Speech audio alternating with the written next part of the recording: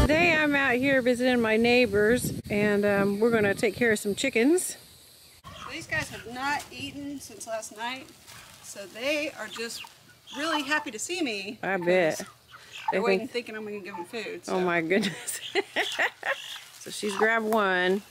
She's going to show us how it's done first, and then we'll hop in and start helping. So he's a little bit smaller. I think I'm going to go in this smaller cone. Okay. And just go upside down. And tuck that head inside of there. Okay. Oh, there goes the knife. She's got it. Okay. I'm going to get a little bit of ice, put it in this tray and in here. This is where the organs are going to go once I rinse them and everything. Okay. And we'll just keep them on ice. And once there's enough of them, I'll put them in a baggie. Okay. And what you gonna do with the organs? Some people buy them. They just like to have them to eat. Oh yeah. You know, livers, the fried gizzards and the heart. Pretty much it. But if I can't sell them pretty quick, I dehydrate them. And I use them to sell as dog treats. Cool. And dogs love them. So we're not wasting anything. No parts are wasted here. Nothing. Nothing at all. I can get some ice for that. Because we want things to stay cold and as much as possible. So my waste is going to go in this one. My chicken is going here. And sometimes I'll do 2 at a time. That way I can put one here to rest while I'm doing one, and then we switch them out. Then they'll go in here, and they'll get covered up in ice. Oh, okay. So, because you really want them to get cold as fast as possible. Okay. And you were explaining the water. So the temperature should be at what? Between 160 is too hot. 160 really will cook them. Okay. So 150 is your good base. If you go at 140, you can still do it, but it's be harder to get the feathers out. Okay. So sounds good. So I can use them in the scalder. Oh, that's a great idea. They just go right in there, and it's about 10 seconds. Doesn't take very long. I kind of check and see, is the skin starting to come off? Yes. And then grab it and see if these wing feathers come off easy. They're not yet, so it still needs a couple more seconds.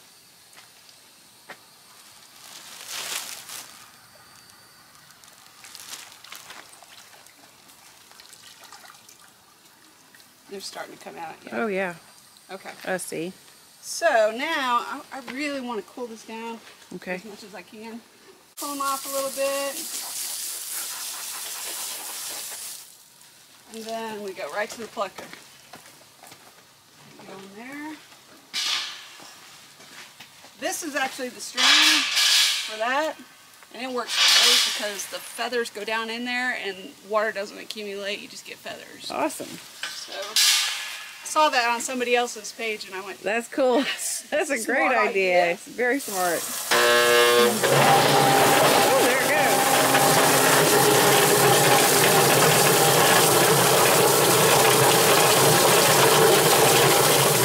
Oh my gosh, that quick? That quick. Golly. Isn't that amazing? Fascinating. And what it does when it's taking off those feathers, it's also taking off a very small layer of skin.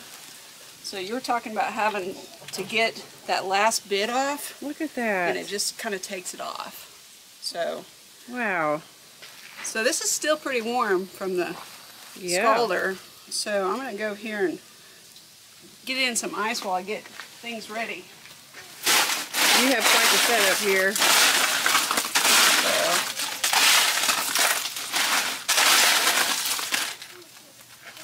So I'm going to get going. So you can see the feet have started to peel off. Oh. You want that peeled off because that's just, very dirty. I use, these are bone knives. Okay. Or bone scissors. Just clip those toenails off. Because we actually dehydrate these also, and we sell them to people as dog treats. And it's just a quick, and they're done.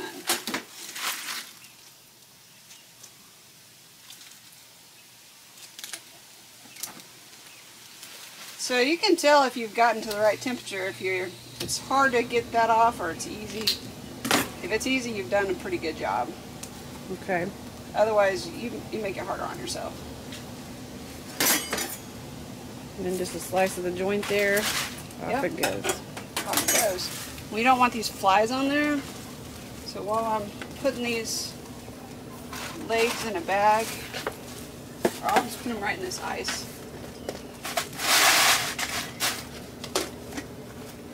Kind of clean up a little bit.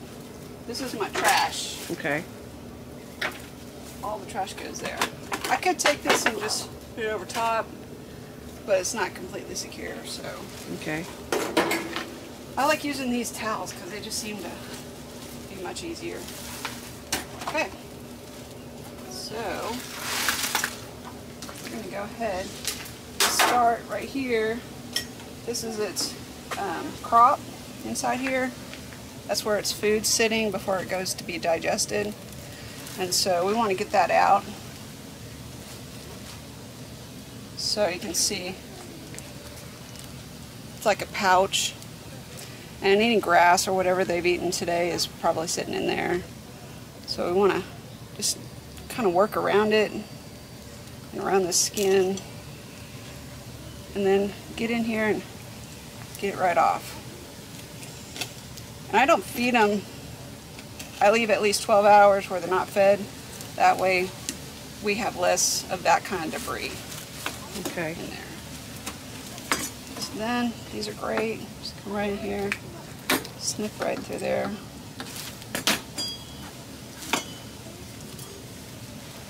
And then that can be something that can either be sold or used for soup. You can make, broth off of it. Oh yeah. Then we come back here, and this is the part you gotta be really careful. You don't want to break the intestines because then you get poo in there, which if you do, you can rinse it out and just be really diligent, but you try really hard not to. Okay. Then also there is a gallbladder in here that's connected to the liver. Oh. We really don't want to do that. Okay. If that gets broken, it's pretty much tainted. Oh my. So we try not to do that. I better watch carefully. So we first of all do a nice little slit here. You can see this is part of that intestine right there. Mm-hmm. So we're going to get it free. One on the side. I do a slit across the belly right there, and then this side. So, take it, gotta put my hand in here, and pull all this out.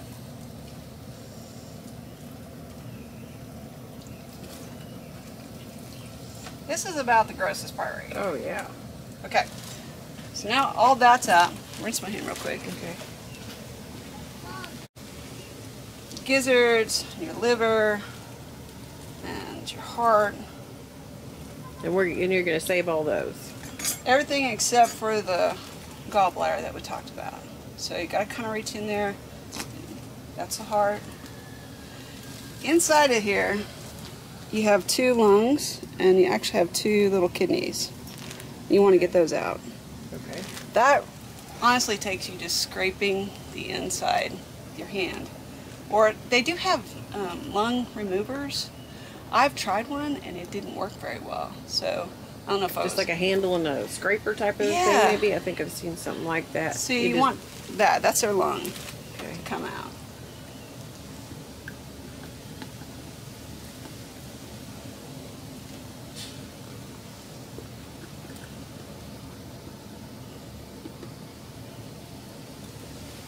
Where I'm also looking for the other end of their esophagus, right here.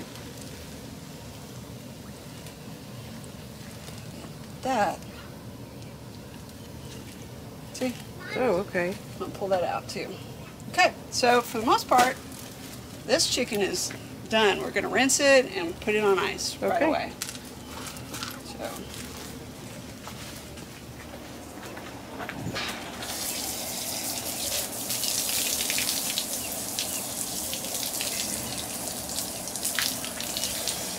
That's why I say you get awfully wet. I can't wait till I get a sink so I can just use a sink to do it. And in it goes. Alright, there's number one. Okay. Come on. Grab my feet. Upside down.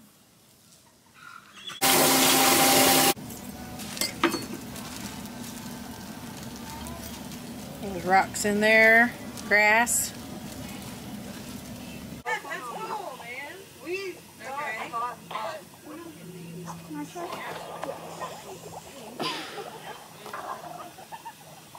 Now this is how you get a rooster.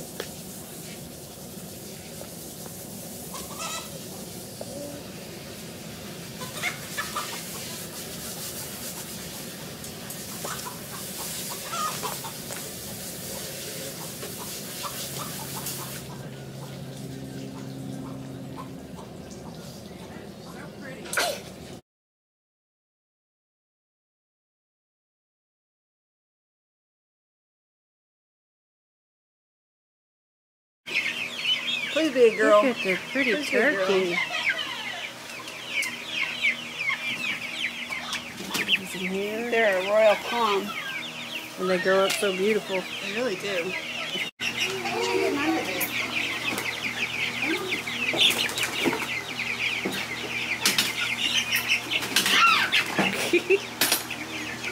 You hatched all these babies? No, we bought all the meat chickens from Wyoming. Oh! So they came as baby chicks? Yes. They were all in 2 different boxes.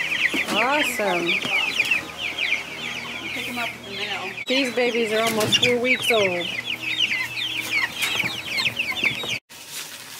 we go.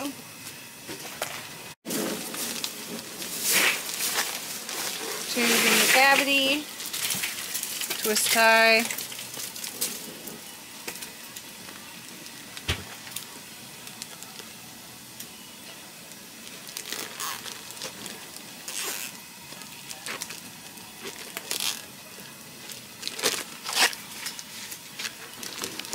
All the air out, and it shrinks around it. See? Okay. All right, and I'll do the trimming. Your nose is out. We'll go trim this.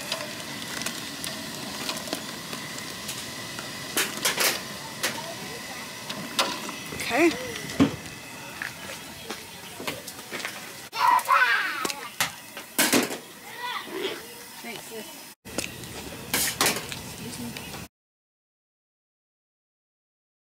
Aren't those pretty? All the chickies done and the roosters.